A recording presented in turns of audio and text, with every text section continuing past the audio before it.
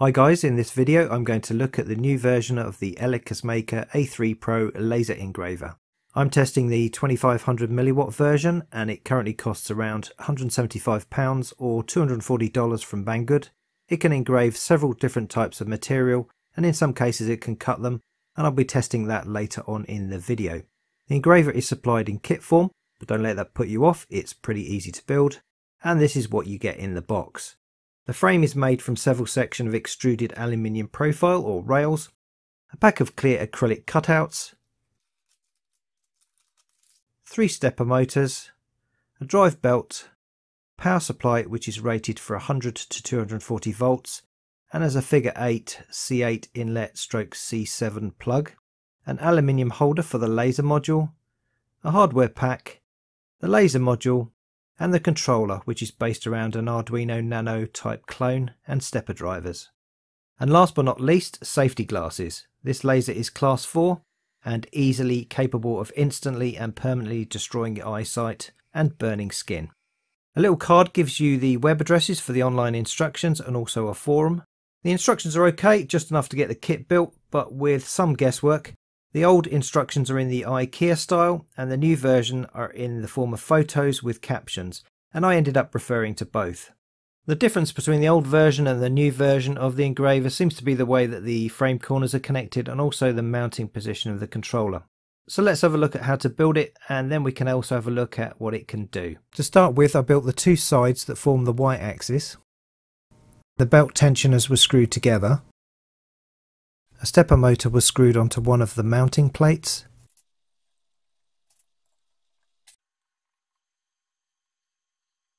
The pulley was placed onto the stepper motor drive shaft and secured by tightening the Allen screws.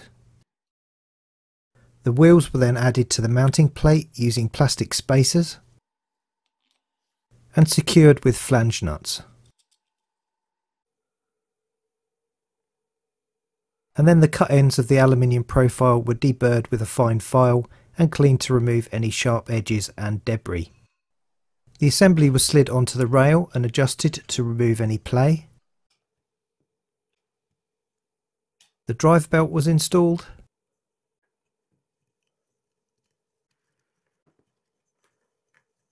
And secured with one of the belt tensioners. The position of the pulley was adjusted, and the belt tightened and secured by a second tensioner. And that whole process was then repeated for the second side. Next I built the gantry that forms the x-axis. The 3rd stepper motor was bolted onto an acrylic mounting plate. Then the pulley was fitted onto the drive shaft. The retaining screws for the laser were fitted into the laser mounting plate. And then the laser mount was screwed to another acrylic plate. Screws and spacers were fitted to the acrylic plate.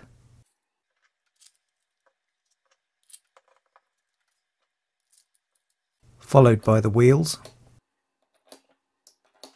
And another set of spacers. The 2 acrylic plates were fitted together and secured with flange nuts.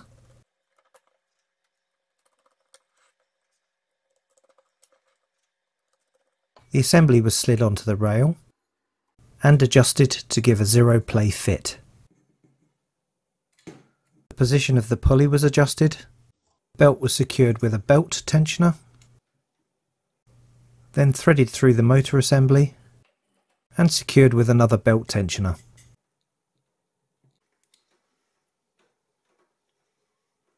Next was the front and the back of the frame, which consisted of fitting the 4 acrylic corners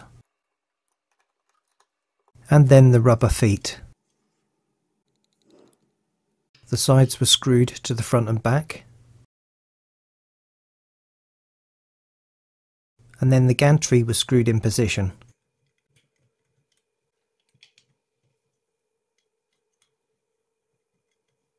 The covers for the PCBs were screwed on using plastic spacers and metal standoffs.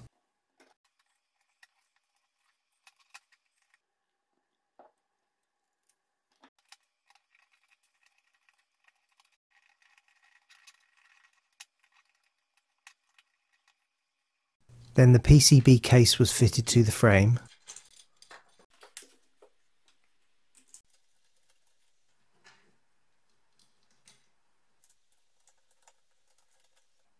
And the cables plugged into the stepper motors. I think this is the way that the cables were intended to be routed, but ultimately I just left mine trailing free.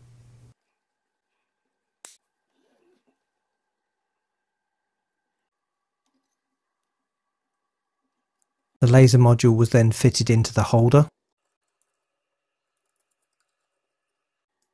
Cable installed. The cable tidy wrapped around the overhead cables.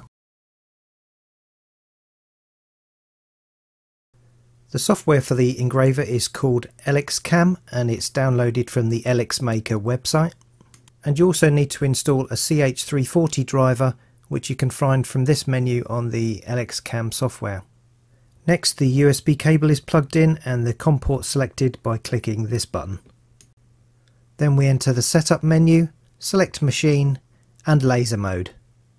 The laser power level can be set here, the maximum is 1000 and I normally just leave it at that. To set the orientation of the engraving, select config and select YREV to engrave what you see on the screen rather than a mirror image. Before going much further, it's a good idea to put something down underneath the laser so that we don't burn the tabletop. And the laser generates smoke and fumes, so some sort of extraction is essential.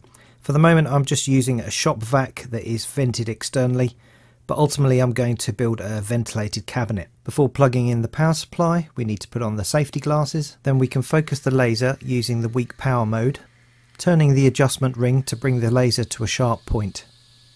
Now we can try out engraving with PickCarve. There is a gallery with some pre-installed artwork. Then going back to control, we can set the home or the starting position for the laser and hit preview to see an outline of where the laser is going to cut.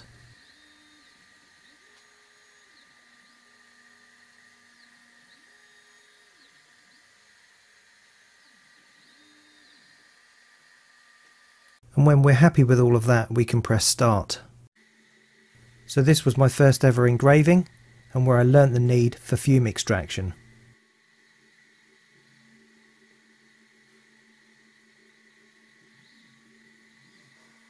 We can also engrave text.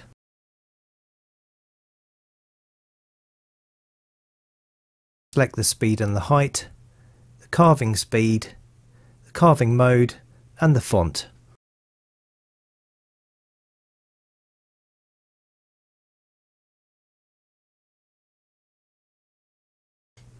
Then we can preview where it's going to engrave. And if we're happy with that, start the engraving.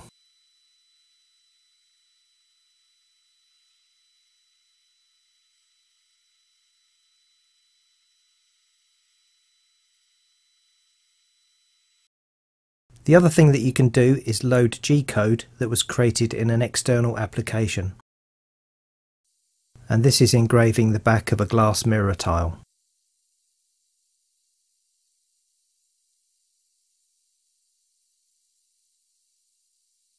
Which works really well with edge lighting.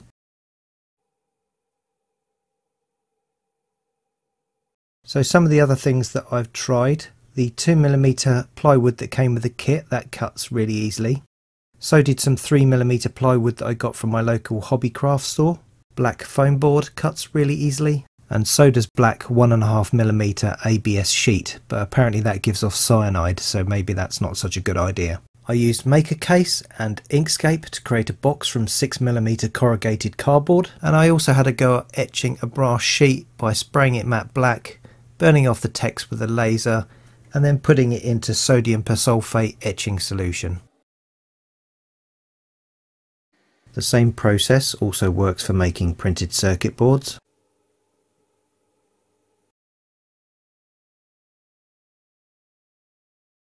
Overall, I'm very happy with this engraver. It has increased my workshop capabilities, allowing me to do things I couldn't do before, and it's also a lot of fun to use. It can cut some thin materials, less than 3mm or 1/8 of an inch thick, but it does take quite a few passes, so I wouldn't recommend it for just that. The software is not brilliant, but it does enough to get you started and allows you to send G-code from external applications, and ultimately you can just replace it with some of the excellent open source software available. So I hope that was useful. Thanks for watching, and I'll see you again next time.